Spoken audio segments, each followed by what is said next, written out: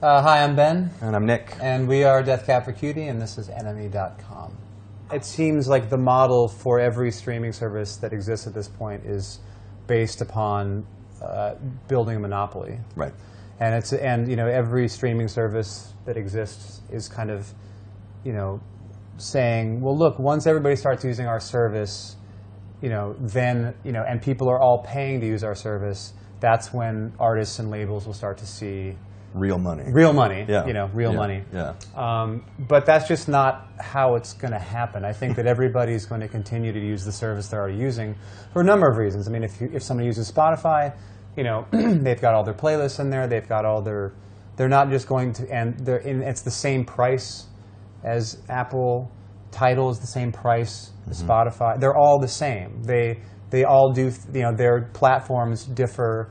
And the way they're laid out on your screen is different. But in essence, I don't see much of a difference between any of them at this point. So, but every one is kind of set up to say, like, well, when everybody's using our service, when everybody leaves Spotify to go to Apple, or when everybody leaves Tidal to go to, you see what I'm saying?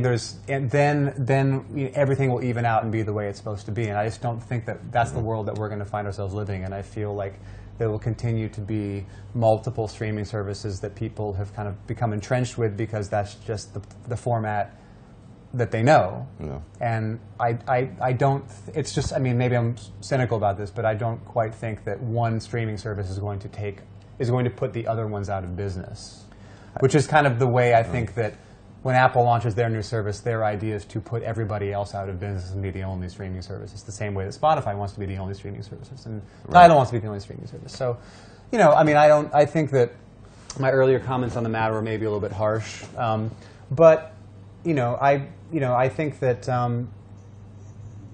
this is the world we live in now, and I'm certainly not going to, scream from like a Luddite about how people should. Back in my day, we bought records and we liked it. That's just not the world we live in anymore. I use the streaming services; we all use them, and I think one just needs to find whatever works best for them as a consumer, and that's just the way it's keep loving music if you can. Just keep listening to music. That's the hard part about having an opinion right now is I feel like a lot of the actual music makers have been shut out from the discussions on a fundamental level of how they've even been conceived and built.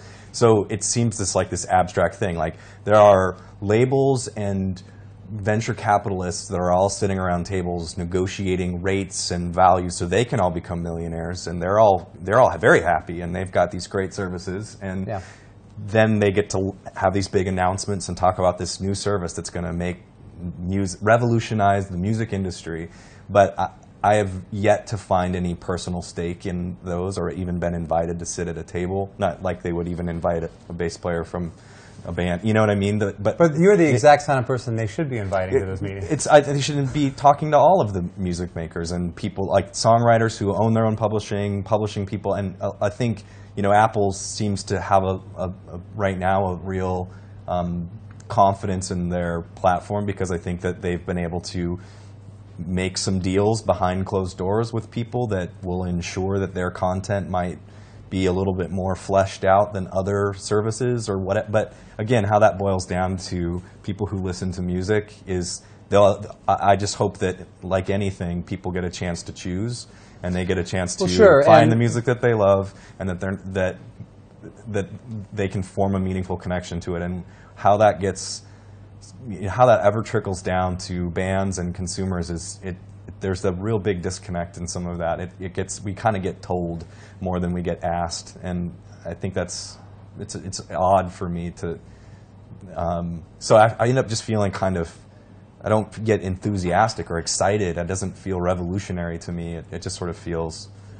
I don't know. It's weird. Well, yeah. I mean, it's I think that a lot of these. A lot of these platforms are kind of, they want to make the claim of being artist friendly, but in actuality, it's, I don't know an act, I don't know any kind of small struggling acts that have been approached by Spotify or Apple or Tidal about how they could make their platform better for artists who are not billionaires, who are not millionaires, who haven't already made their money You know, so because for me, it has lots of. I mean, I think that what's going to allow bands to and artists to kind of excuse me, survive in this new landscape is you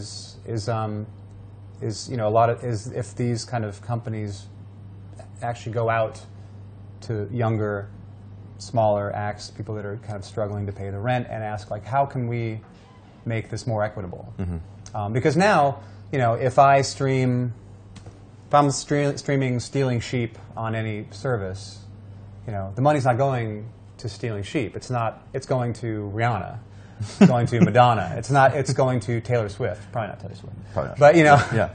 It's going to the larger acts that the most amount of people on those services are streaming. And I don't want to give my money to Rihanna. I like Rihanna just fine, but I'd rather give my money directly to Stealing Sheep.